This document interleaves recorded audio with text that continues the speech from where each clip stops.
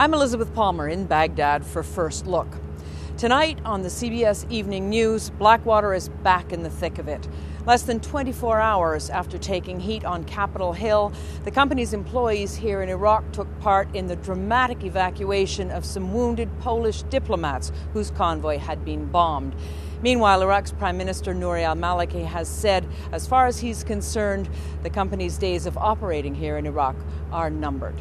On tonight's show, too, David Martin is going to take a look at Blackwater. He will examine the very important role the company plays in keeping U.S. operations ticking over in Iraq. And also, he's investigating reports that the FBI team sent to investigate the shooting involving Blackwater employees will itself be guarded by Blackwater. For more on these stories and others, tune in to the CBS Evening News with Katie Couric.